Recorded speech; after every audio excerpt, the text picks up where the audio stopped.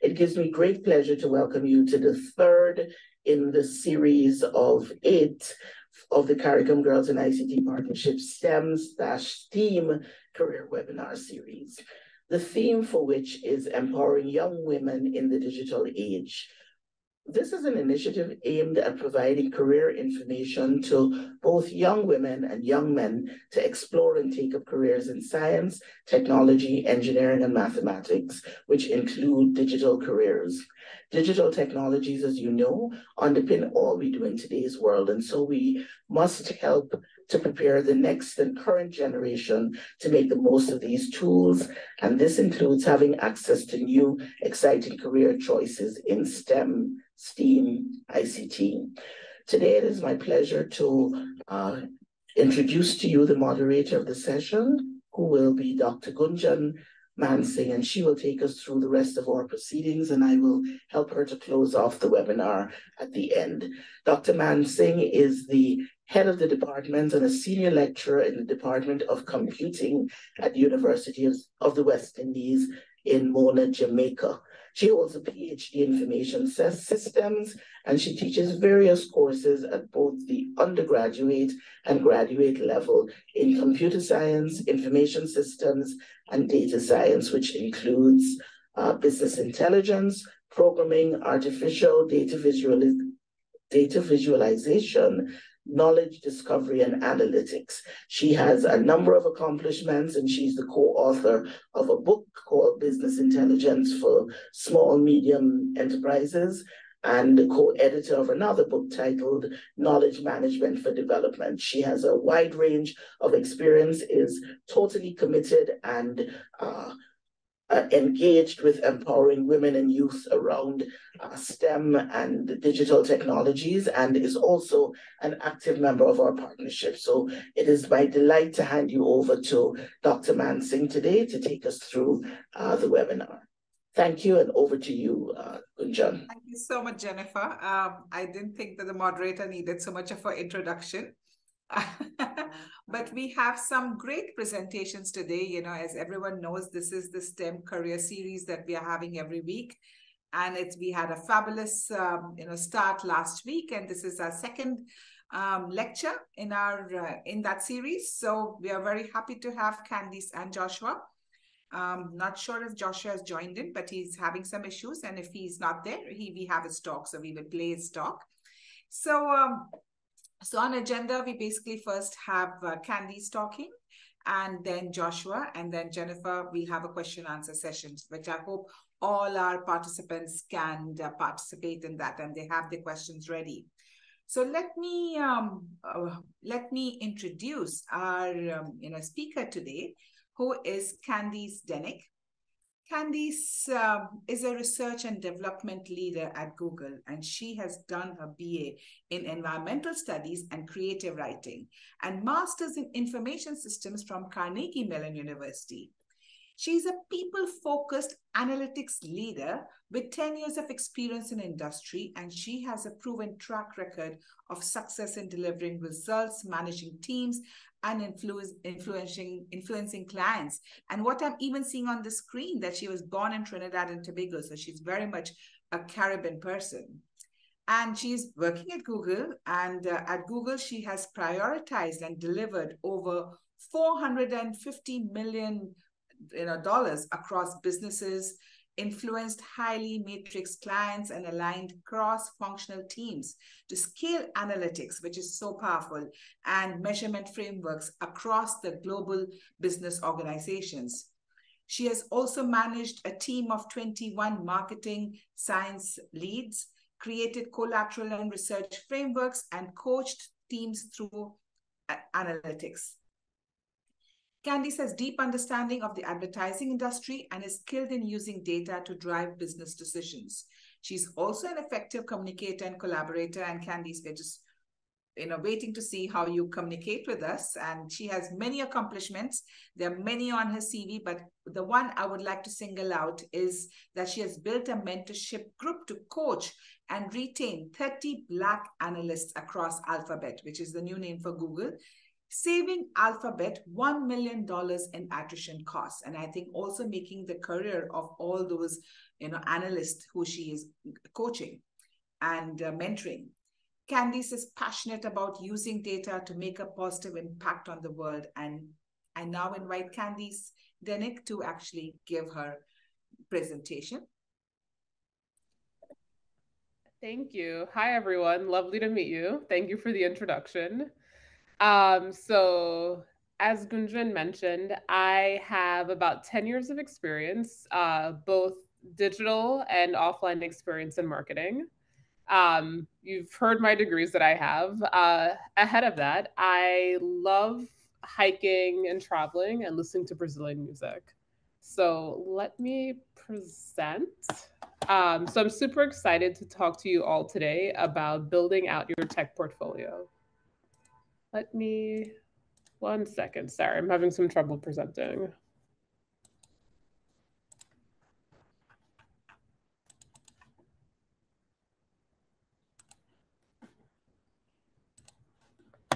Okay.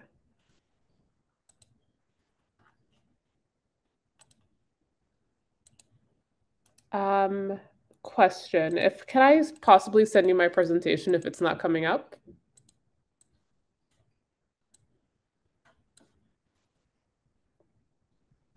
Sure. Who would you want to send it to, Candice? Send it to the email that you have, either Utica or ICT for these staff, please. Okay. Thank you. All right. 1 second, everyone. Sorry about that. I'm on a Mac, so it has weird permissions. But I am excited to talk to you all today about this topic.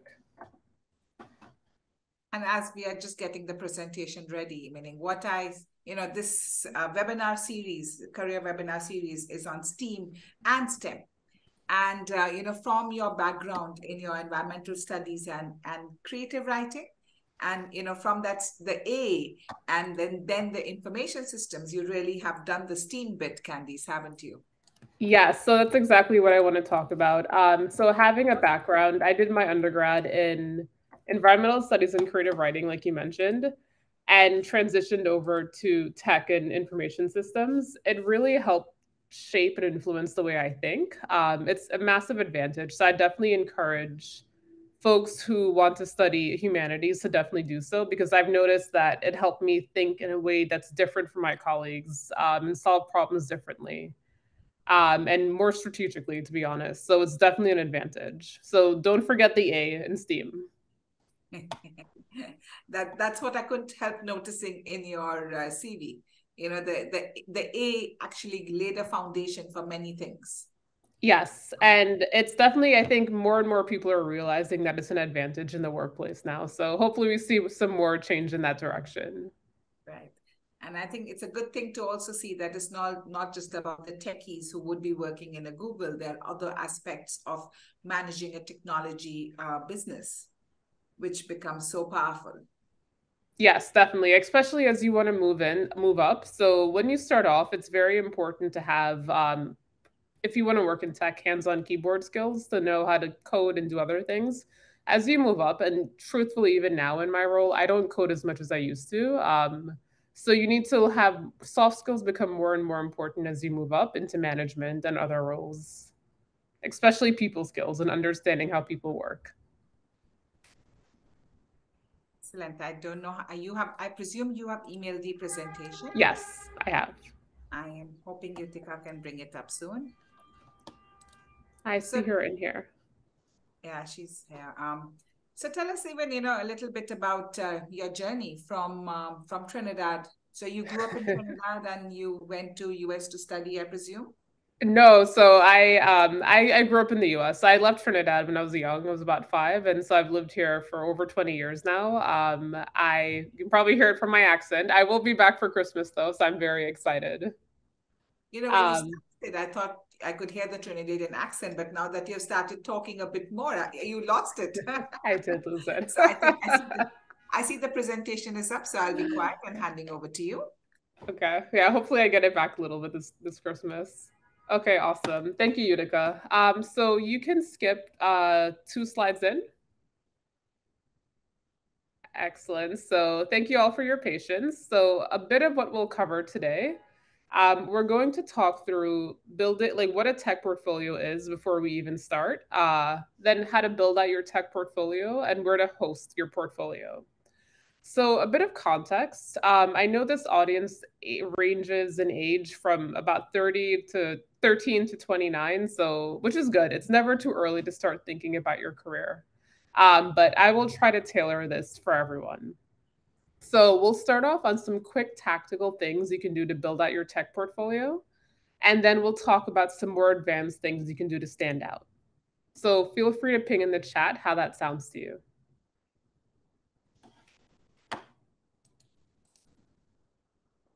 Great. So for starters, what is a tech portfolio? You can skip to the next slide. A tech portfolio is evidence of your technical abilities. It can comprise of projects and code samples, and it helps you stand out from the crowd to impress potential employers and hopefully land your dream job. So the two key things to take away from here is that it contains evidence, so code or projects, and it helps you stand out from the crowd. So you want it to be a unique collection of things that describe your ability. So quiz time. Which of these are tech portfolios? You can either ping in A, B, C, D, or a combination of any.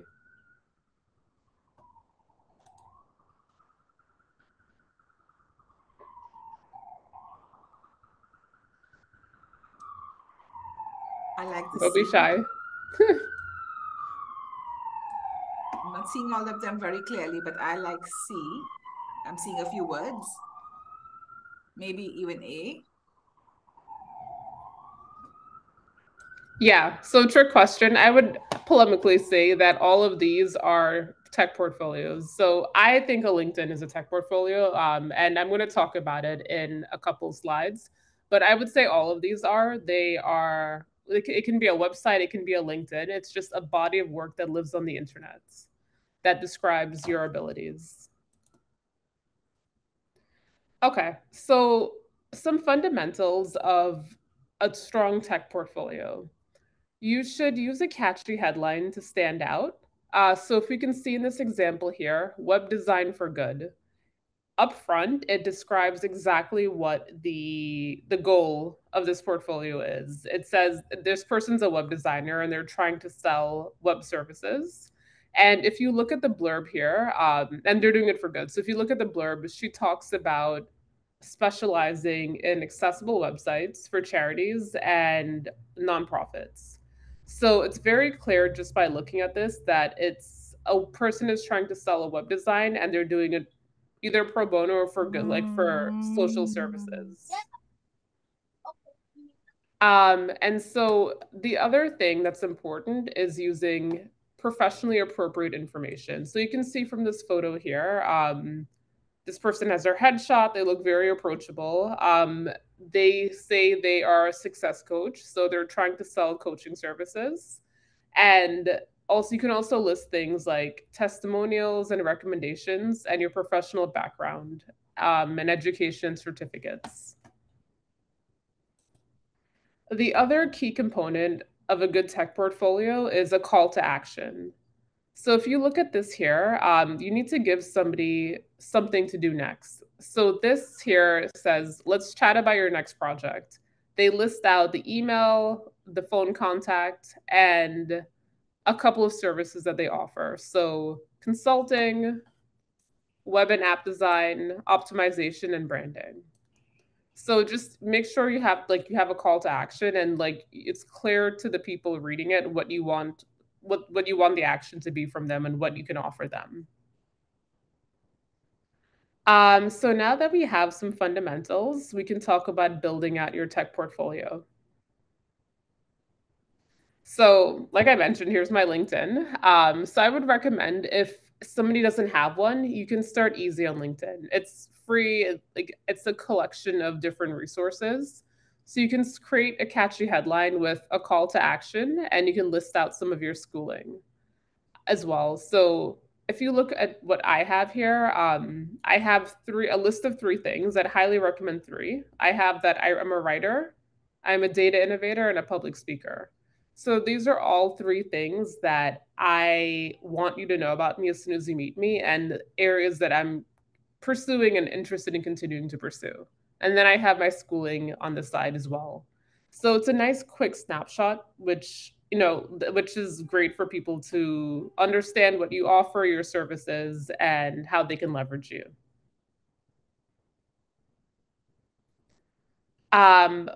After that, sorry, I think there's like I see a green squiggly on the screen. I don't know if anyone else can see it. I don't know if you can erase that, Utica.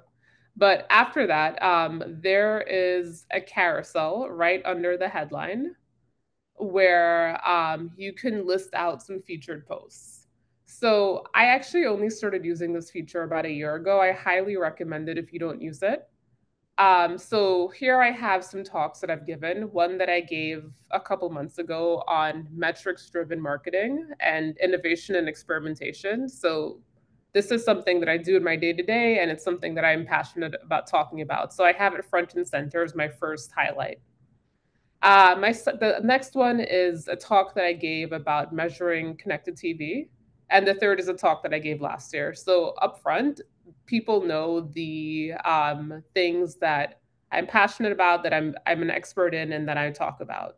So definitely, I would encourage you to use this to showcase your skills and the areas you want to grow.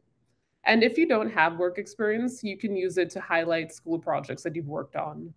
So we'll talk about that later, but just use it as an area to highlight that stuff.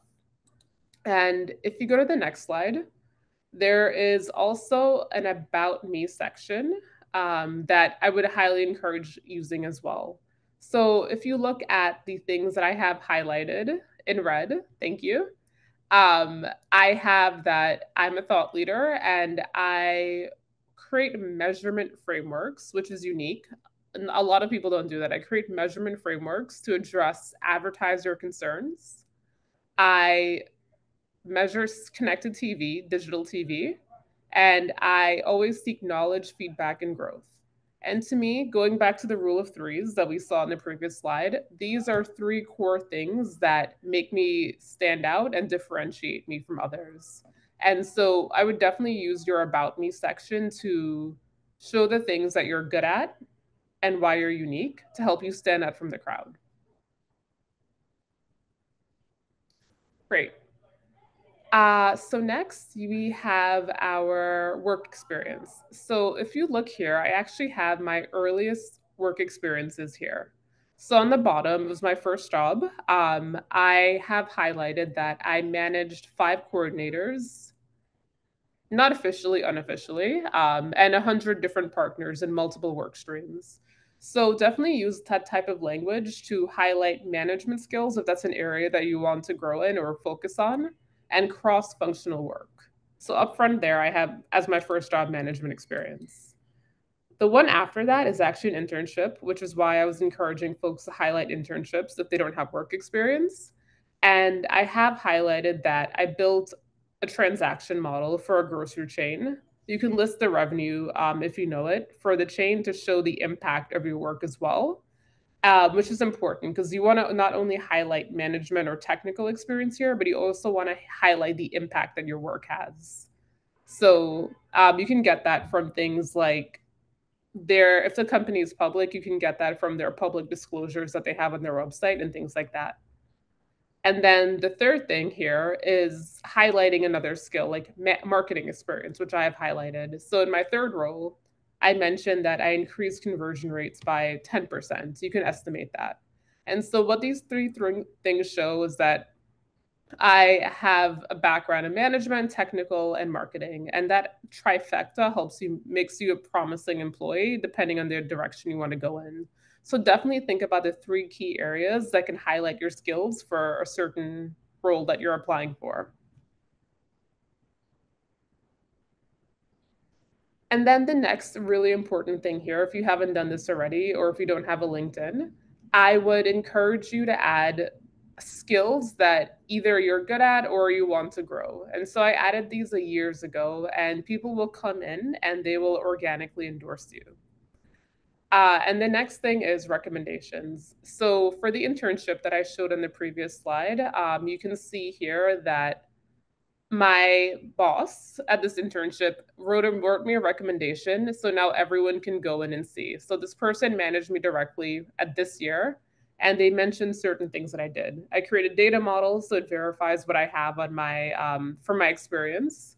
And I reached into a data lake. So just by looking at this, they know that I have a technical background. Even if it was from an internship, it's still very advanced. And it's not something you see in a lot of day-to-day work. So definitely get recommendations from internships if you need, or definitely colleagues if you need to continue building out your tech portfolio.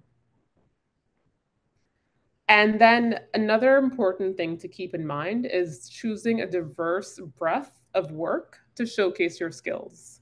So like I've mentioned before, you can do it from a collection of school projects, internships, and also work experience. You want to lead with impact, like I showed. So you want to say, I proved X or I accomplished Y.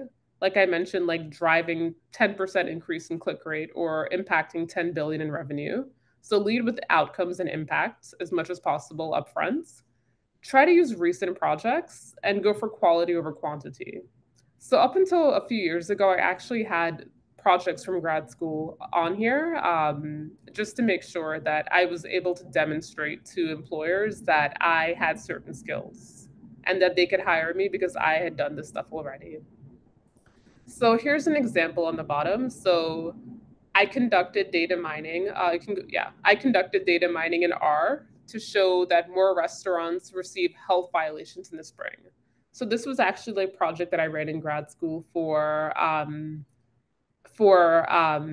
project to looking at a publicly available data set. So the data set that I data mined showed that restaurants tend to receive more health violations in the spring. And once they have a chance to pass, they either pass with flying colors or they're shut down completely. So distilling things into bullet points like this and putting it in your portfolio are really important because it shows that not only do you have the depth of skills to mine the data and get these insights, but you also can package it at a very high level to sell it back to clients or whoever your customer is, whether it's your teacher or someone else.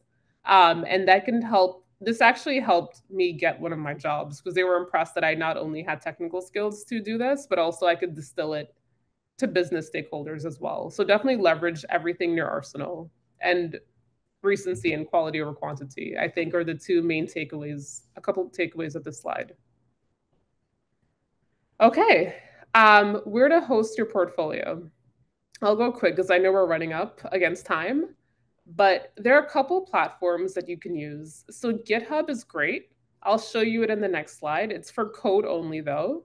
LinkedIn that I just mentioned. And I think once you have your LinkedIn as your foundation, it's your home base, you can then transpose it onto websites. So Wix is a great site that I really like. You can go there and buy your domain, and then you can transpose all of the work that you have in your LinkedIn into Wix. And so typically you do that when you want to sell a service. Like, so we saw somebody was selling coaching services or website design services. So you can leverage these websites for them. But I highly recommend Wix. WordPress is good too.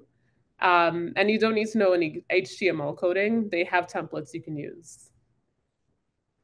So on the next slide, here's an example from GitHub. So it's a little bit small, so it might be hard to see, but literally any type of code you have, whether it's R or SQL or Python, you can, from either a school project or for work, you can upload it here.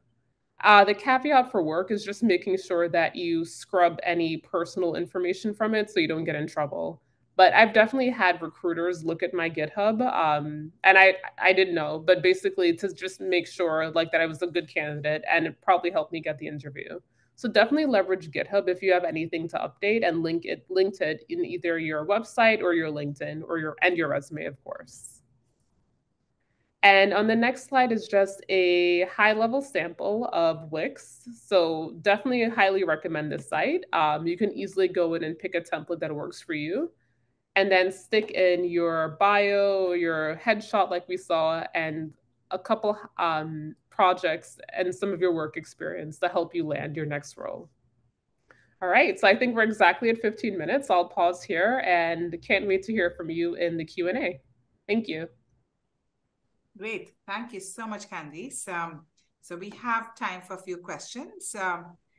And as people are thinking or typing their questions, as the moderator, I will just ask you a few things. So GitHub is mainly for code. Can you embed GitHub into any of your other things? Have you done that with Wix or with LinkedIn?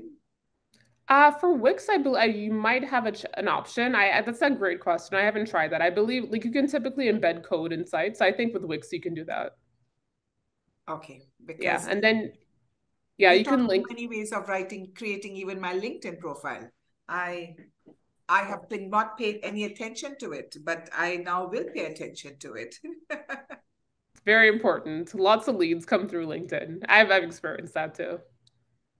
So I am waiting to see if there are any questions here. I had a few more questions, Candice, if I can just go ahead and ask you. You said you said you're a data innovator.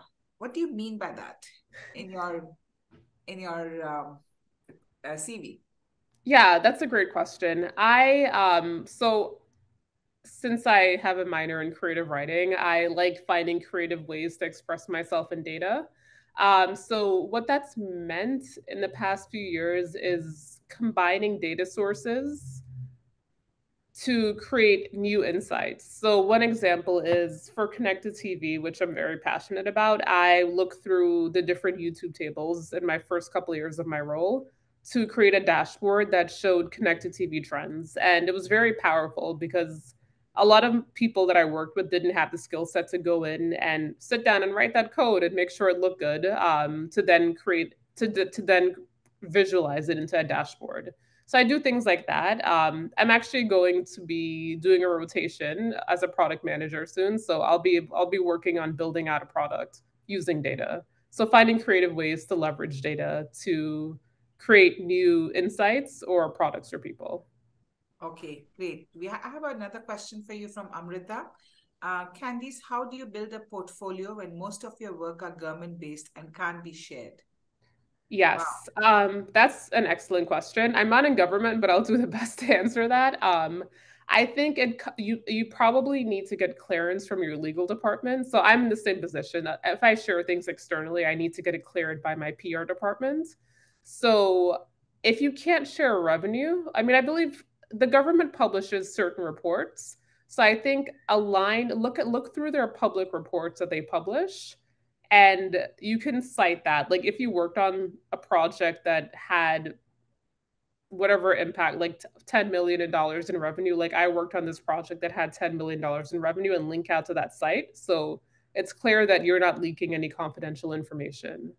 Or like I don't know what specific field you work in, but like I worked on this project to build this bridge that estimate how many people live in the towns, like impacted 60,000 people. So you can root your accomplishments and assumptions and publicly available numbers that they have to publish. Let me know if that helps.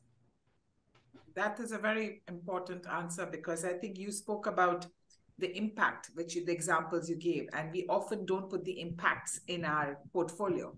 Yes. Jennifer has a question. As you build your tech portfolio, how important is it to have tech training and certifications? And also another one, do all jobs at Google require tech training? It depends. So to be honest, my first few jobs that I had listed on the slide that I showed, particularly my internship and when I was an analytics manager at an agency, to be honest, I was coding all day at those jobs. I don't code all day anymore. As I mentioned, as you do progress in your career and you move into management, you really should not be doing that. There are tools, especially now with the advent of AI, that can automate a lot of that. And you need to start focusing on people things and like figuring out how do I create a better process for these things to fit together. So I don't code as much and you use it less and less. That was the answer to the second question. So no, not every job. I think if you're a software engineer, then yes, you need to code, but that's given by the title. If you are not, then you'd have to do it less, especially as a manager. As that was the answer to the second question about Google. The first question, can you remind me? How important it is to have tech training and certifications for building a tech portfolio? Yeah, it depends. It depends on the role you're targeting again. So if you're if you want to be a software engineer, then absolutely. If you want to be like any type of engineer, but there are many types of tech roles that exist that are technically non-technical. Like you can be a technical writer and you need to understand systems and infrastructure, but you don't necessarily need to code. And same thing for a product manager as well. Like understanding systems design is important, but not knowing how to code necessarily. So I think it depends on your chosen field and what you want to pursue. Okay, and you're getting lots of hands up and claps from our from the participants in this room. So thank you so much for that insightful, I should say, the actionable insights that you gave us, because you are telling us to quantify actionable insights in building the tech portfolio, and I think you gave us some how to even build that up. So I had invited my students, my finalizing students. I hope some of them are attending and learning how to really build the tech portfolio. So thank you so much, Candice. And we welcome you to, the CARICOM Girls in ICT, and you are a CARICOM Girls in ICT. So congratulations on that. And thank you for that insightful presentation. Thank you. Yep. Just one takeaway, just remember you have to quantify to make sure to convince people to hire you and sell yourself. So just remember that. Thank you, everyone. And that's a very important message, because often we sell ourselves short. And I think as women, I think Jennifer has pointed that out to me several times, that we do it very often. I'd said something to her and she said, yes, you're a woman. That's why you didn't do this. So, well, I think you left us with some very smart words. So I don't know if our next speaker is online. I was told that he is online. So Joshua is no stranger to CARICOM Girls in ICT Steering Committee. And so Joshua Andel is a 19-year-old youth advocate and portfolio entrepreneur who runs 3 freelance businesses and works as a junior trader at a hedge fund. And he's only 19 years old. Wow. He's heavily involved in youth leadership and advocacy, having served as a youth representative on a World Bank and OECS Commission panel. He's also a committee member on the Caribbean Girls in ICT Day Steering Committee, a U Report ambassador, and a member of 5 different NGO youth groups. As the male CARICOM ambassador for Grenada and a youth advocate, he's proud to represent his country and contribute to regional youth development with the support of several private and public entities. Andel believes that young people have the power to make real changes in the world, and he's committed to doing his part. When he's not working, he enjoys books, practices, mixed martial arts, football, making music. He volunteers whenever possible, and he has volunteered several times. I've seen him at the CARICOM ICT committee. He's excited for the future and looks forward to continuing to make a difference in both businesses and advocacy work as the male CARICOM Youth Ambassador for Grenada. And today he's going to be talking about digital marketing agencies. So over to you, Joshua. I see you online. Yeah, thank you. Good afternoon. Can everyone hear me well? Yes, we can. Okay, great. Let's see if PowerPoint would like to agree with me today. Yeah, everyone can see the PowerPoint. Let me try to move this bar. Yes, you can just put it in slideshow mode. Okay.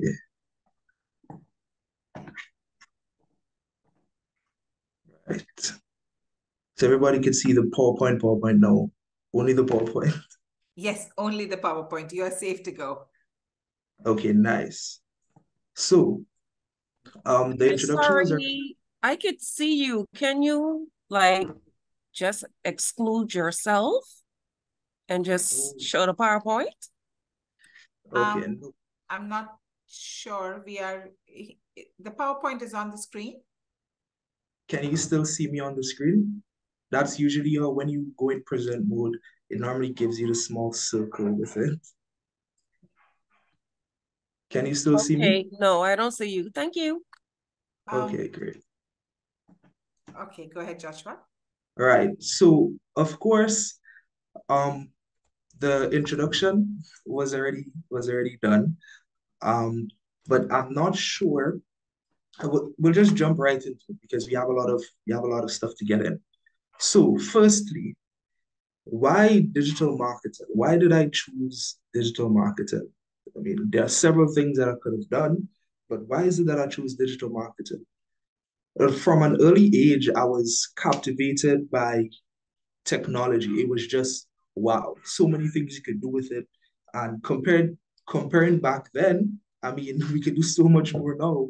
And to me, the idea of simply being able to create something out of nothing, it was like, wow, like I could create a game from scratch, or I could create, let's say, I could create a poster for a business from scratch. I don't have to do anything, but I have to do a lot. Yeah, so as I delved deeper into the realm of STEM, I discovered digital marketing. And what's happening now is that digital marketing, it's growing. It's steadily growing. So about 2 years ago, I discovered digital marketing and I was like, wow, like what is this? What is this thing?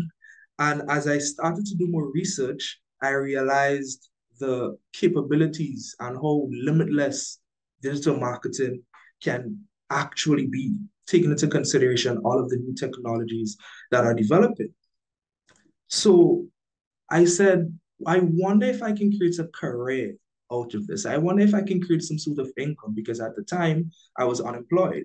And I would like to say this as well. Although I have a professional job as a junior trader at a hedge fund, I take this much, if not as serious, much more serious than my professional job. Because this is something that I'm extremely passionate about. And it's something that 100%, I believe almost anyone can make a career out of it. But the main thing why I chose digital marketing is the flexibility that came along with it. Now I'm able to operate my full digital marketing agency from my cell phone.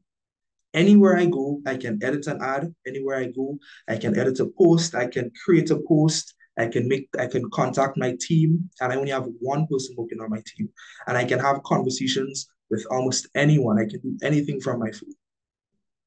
That sort of flexibility, not being able to, okay, see, I have to sit down in an office 24/7, or the ability to go to different sites, the ability to meet different people. That sort of flexibility is what mainly drew me in when it comes to digital marketing. Now, how do you get here? How the different pathways to this sort of career? Firstly, you have formal education, of course. We all know the school system. You can pursue a degree in marketing, digital marketing, or any related field for a solid foundation. And this is the road that most people go. Then second, we have certifications. This is the road, the second and third roads are what are the roads that I took. You have certifications. You can obtain a certification from platforms like Google Ads. You can obtain it from Meta. You can obtain it from HubSpot. You can obtain it from almost anywhere, Coursera, edX, anywhere you go, just type in digital marketing and actually get certified. And in the long run, you will see why it is you'll be able to get an advantage through these certifications. Thirdly, we have internships or freelancing. Right. So you can intern at a digital marketing agency. The certification would help you with that. Or you could simply, through the certifications, you could simply start to do your own thing. Take videos, take pictures. And what I started to do is I started to do it for free. So I went to businesses and I said, hey, would it be possible that I create this, that I manage your account for the first 15 to 30 days for free? And possibly after that, we can see if there's any way that we can develop some sort of a retainer, or if there's any way that you would want to pay me monthly or quarterly for this kind of service. And finally, we have mentorships. You can find someone who is in the field. You can find a photographer. You can find a digital marketing strategist. You can find even a marketing specialist. You can find them and just ask them, hey, can I hang with you? Or hey, can I have conversations with you once a week, etc. I have someone in the digital marketing field that I look up to, two individuals actually. They run a really successful digital marketing agency here in Grenada, Corey and Cameron. They own digital growth. And every time we get a chance, we'll be able to have a conversation and we'll discuss at length the possibilities for digital marketing here in Grenada, in CARICOM, and just simply on a larger scale, the world. So the mentorships, it really helped me when it came to understanding where I am, where I'm going to be, and understanding the mistakes that they made and how not to make it. I've simply fast-tracked my success in this industry through simply having mentorships. Now, how did I get here? I took the second, third, and fourth routes. However, I would recommend not necessarily focusing on one. A combination of all of them is essential because we all know the importance of building a portfolio.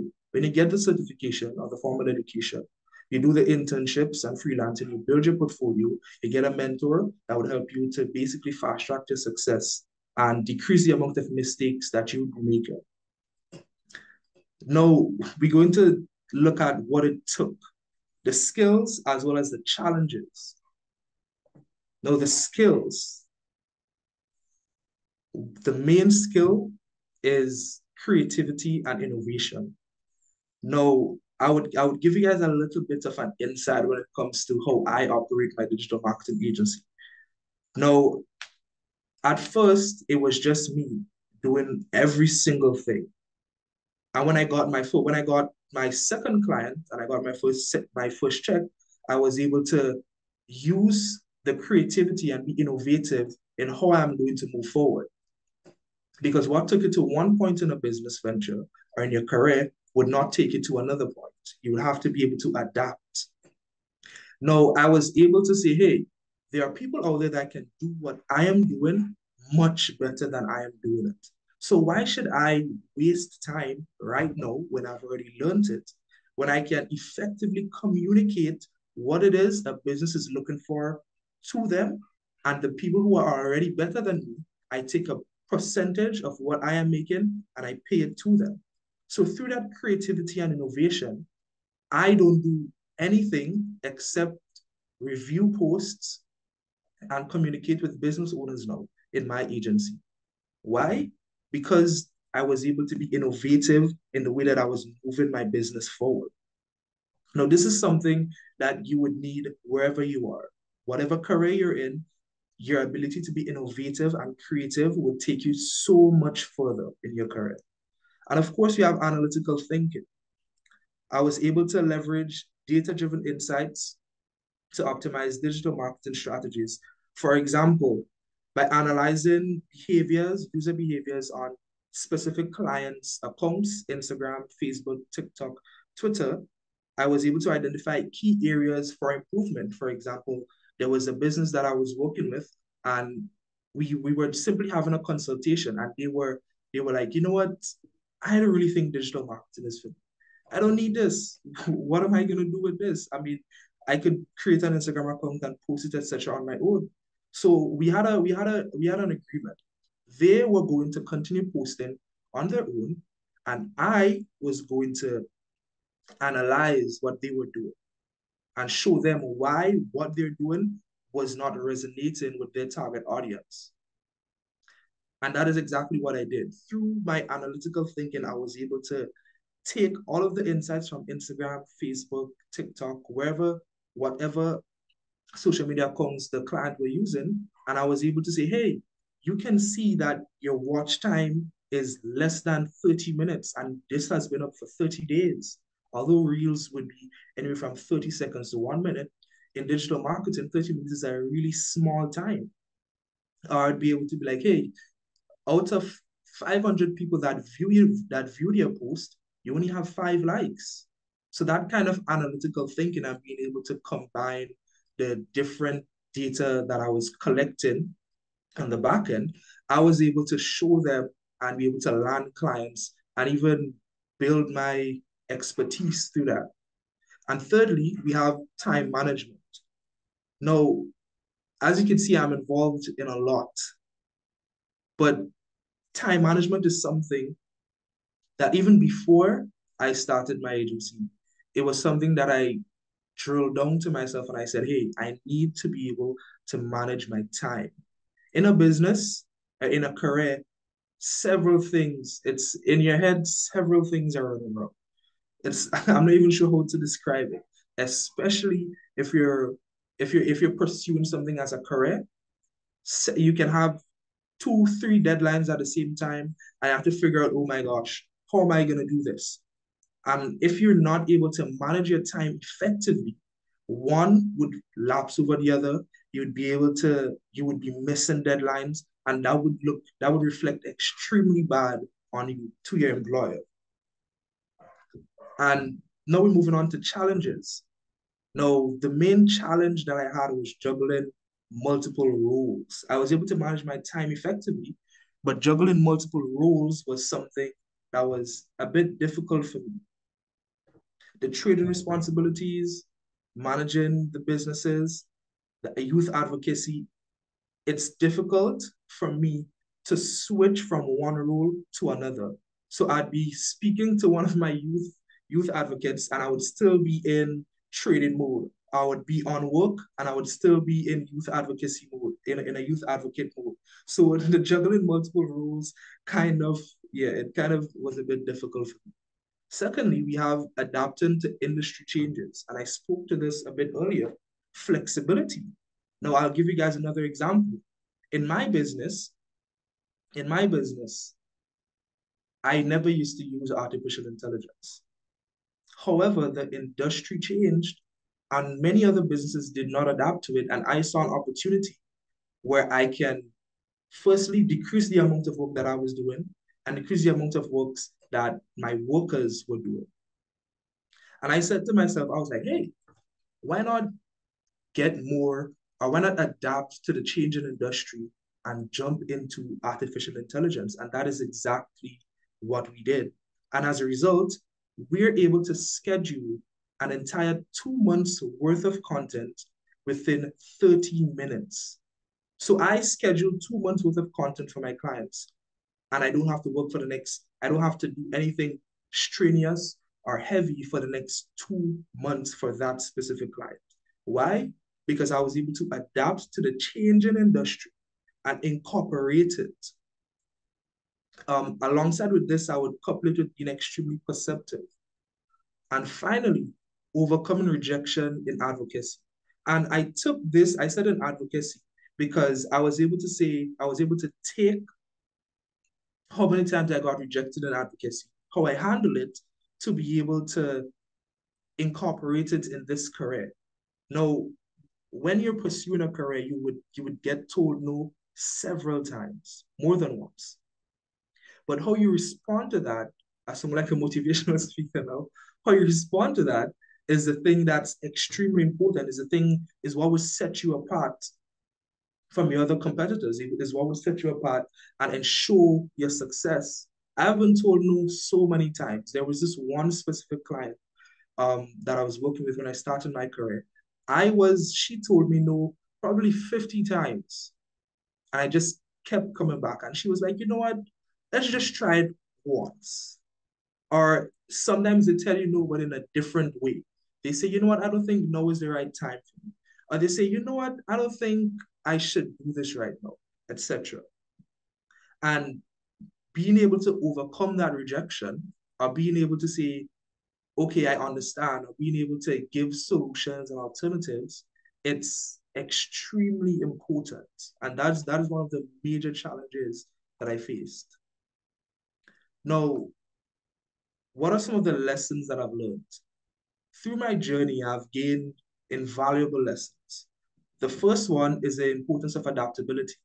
and I alluded to this at the top as well. If you're not able to adapt to what's going on in the market, you would be left behind. I know of a friend of mine who has a digital marketing agency, and they don't want to switch over to the now new kind of dominating. The main thing that digital marketing agencies would use would be Canva. And they don't want to switch over to Canva. They don't want to switch over to artificial intelligence. And as a result of that, the quality of the content has significantly decreased because they're competing in the market against individuals. You in a career would be competing against different individuals who are adapting to the market and increasing the quality of the content that they are producing. And as a result of that, your content, what you're producing as an employee, as a business owner, as an entrepreneur, would look subpar compared to them. So being able to adapt is so very important. Secondly, we have communication. I cannot stress this enough. I cannot stress this enough. Now, I'm going to give you guys a little personal example here as well. I thought it was funny while I was creating this PowerPoint. And I remember I had a younger brother. Sorry, have. I moved out, so that's why I said have. I have a younger brother.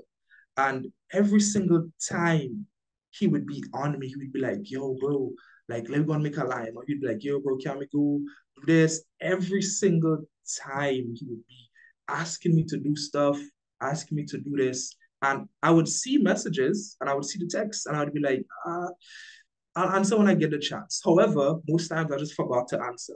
And as a result, at that specific time in my life, it really damaged the relationship that I had with my brother. Now, if I was able to effectively communicate and be like, I'm sorry, but today won't be the best time. Let's do it for tomorrow, or let's move it for next week, but I haven't forgotten, etc. That sort of communication would have been much better. It would have been able to save my relationship with him at the time. Now, my brother and I are extremely cool now. Don't get we're extremely cool now. We fixed it, but that's just an example. And through that, I was able to say, hey, I understand now what's going on. If I'm not able to effectively communicate with a potential client or a client, every single thing or every single important thing, I'm not able to keep that client. If you're not able to effectively communicate with your peers in a career, if you're not able to effectively communicate to your boss, you would be at a disadvantage. If you're sick and you can't communicate how sick you are, if you're having a problem at work and you can't communicate how frustrated you are in a respectful way, you would be at a disadvantage. And lastly, of course, resilience has been my greatest asset. I have been told no many times, but I never give up. I've been told digital marketing won't work many times. I've been told digital marketing is going downhill many times. However, I was extremely resilient. The first 3 months in launching my agency, I had $0. I launched my agency with exactly negative $163.98. That's how I launched my agency. In a career, you would be told no many times. You would be, for example, working on a project and you'd realize, hey, this is not going to work. You would be working with some employees and they would be like, so very difficult. I know some of you have probably worked in group projects already and it was so difficult. I know I've had my fair share of terrible group projects. But yeah, but how resilient you are and coupled with your effective communication would be able to allow you to stand out when it comes to your career, especially digital marketing. So many times my computer had been shut down on me. And I was sitting there like, how am I gonna, in the starting, I was like, how am I gonna schedule the post for my client? My computer is shut down. What did I do? I went to my phone and I started to do research, how it is exactly that I could do all of this, how it is that I could possibly find another way. And I did. I found out that there was an app that I could use. I downloaded the app and I communicated with my client, hey, we're switching to this app for the short space of time so you can come over here and review your posts and let me know any sort of edits or any sort of pointers that you have. If I was not resilient, I would have been like, you know what, my computer shut down and communicate to the clients, hey, my computer shut down and I can't really schedule the post now. Although they would have been understanding. Hi, I'm so sorry. Yes, the computer shut down. That's an IT issue. Can we move on to the next point, please? Okay, no problem. Actually, Joshua, just look at your messages. I think we're running out of time.